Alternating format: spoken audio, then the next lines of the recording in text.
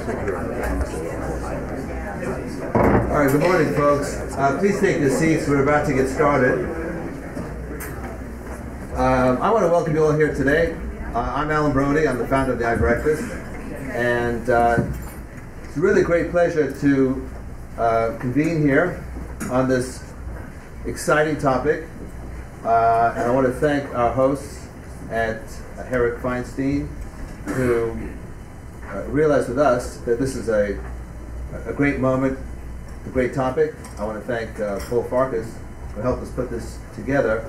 And I want to take a moment to tell you a little bit about the iBreakfast, because we're, like this event today, we're a pioneer in this space. We've been running events in the digital media space pretty much since the very beginning of the digital media space. And it is our job to find the cutting edge, the bleeding edge, the next big thing, get it out there before people realize it, and then next thing you know, it is the next big thing. So this is a first. Today you're going to find out about a program that I'll guarantee you 6 months from now, corporate America is going to wake up and say, what happened? And the smart people, which I assume are those among us here today, will be the ones to take advantage of it and, you know, to be in charge. We're also using some technology that I think is unique. We are bringing in some speakers from remote.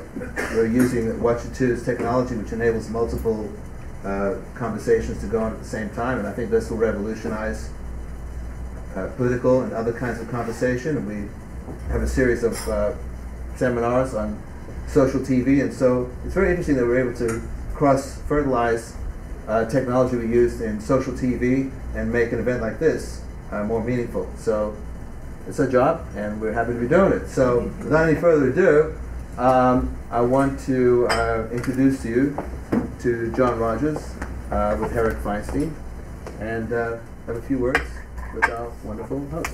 Thank you. Thanks, Alan. Welcome. Thank you for coming. My name is John Rogers. I'm a partner in the corporate department here at Herrick. Herrick is a full-service law firm. As such, we spend a lot of time helping our clients navigate through rule changes.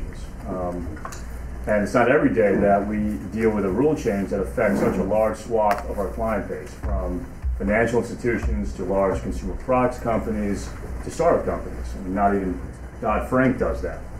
So we were very curious to hear what our experts have to say today, and I'm sure we're all curious also to see how many variations of .sex will be registered at some point.